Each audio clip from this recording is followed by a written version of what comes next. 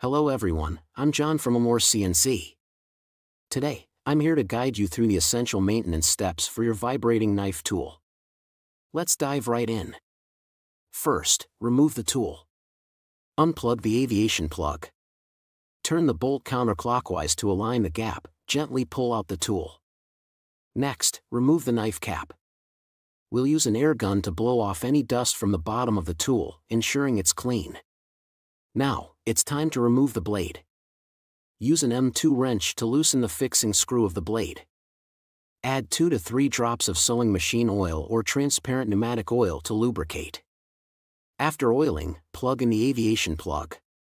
Hold the handle of the tool with your hand. Go to the control panel, select Adjust, and then cut to make the tool vibrate for about 30 seconds.